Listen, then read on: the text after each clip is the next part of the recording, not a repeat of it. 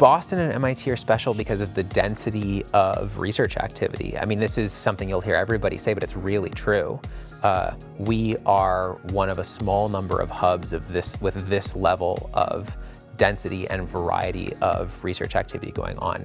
Any topic you're interested in, there's an expert who's literally walking distance from you.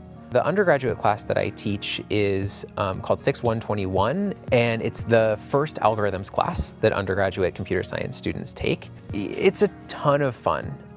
It's a huge class. There's lots of activity.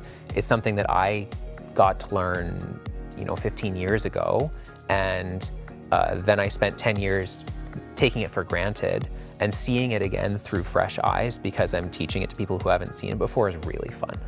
I do think that MIT is distinct in the level to which the students show up and are on campus interacting. People say it's a high temperature place. It literally in the sense of, the molecules are moving fast and people are bouncing off of each other and the velocity of the ideas moving around is really high. So it's sort of cliche to say that about MIT, but I think it's true. I think there's truth in the cliche.